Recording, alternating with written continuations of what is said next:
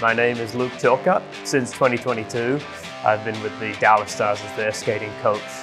I grew up as a competitive figure skater in the UK. Both my parents coach ice skating. It's always kind of been in my DNA. Fortunately, due to an injury, stopped skating, but that's what brought me into working with youth hockey players and players in general back in 2012.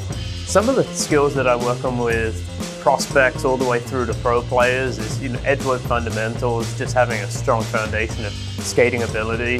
There is a little bit of a mental aspect actually to working on your skating ability. Building a skating plan that ultimately unlocks their own characteristics so that they don't have to focus so much during games is an aspect that you have to learn as a coach, and you have to find out how to massage that into their game without them having to cognitively think about it during games. Such a fast game, there's no way you could expect players to think about skating technique in the moment. So with the NHL team, it's really about train to perform.